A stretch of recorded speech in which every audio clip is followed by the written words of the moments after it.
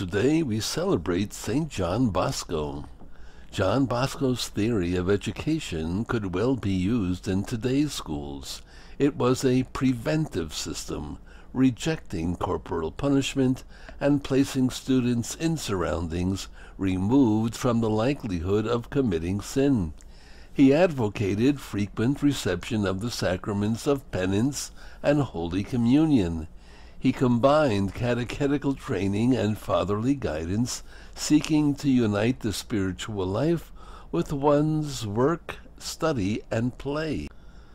Encouraged during his youth in Turin to become a priest so he could work with young boys, John was ordained in 1841. His service to young people started when he met a poor orphan in Turin and instructed him in preparation for receiving Holy Communion. He then gathered young apprentices and taught them catechism. After serving as chaplain in a hospice for working girls, Don Bosco opened the Oratory of St. Francis de Sales for boys. Several wealthy and powerful patrons contributed money, enabling him to provide 2 workshops for the boys, shoemaking and tailoring. By 1856, the institution had grown to 150 boys and had added a printing press for publication of religious and catechetical pamphlets.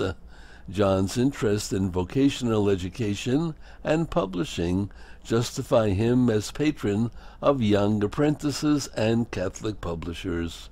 John's preaching fame spread, and by 1850 he had trained his own helpers because of difficulties in retaining young priests. In 1854, he and his followers informally banded together, inspired by St. Francis de Sales. With Pope Pius IX's encouragement, John gathered 17 men and founded the Salesians in 1859. Their activity concentrated on education and mission work.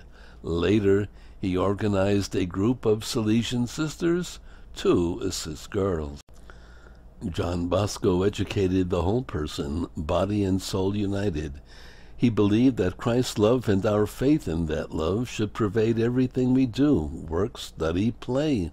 For John Bosco, being a Christian was a full-time effort, not a once-a-week Mass on Sunday experience. It is searching and finding God and Jesus in everything we do, letting their love lead us.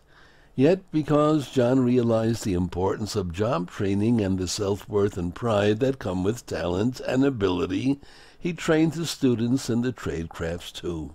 St. John Bosco, go and do likewise.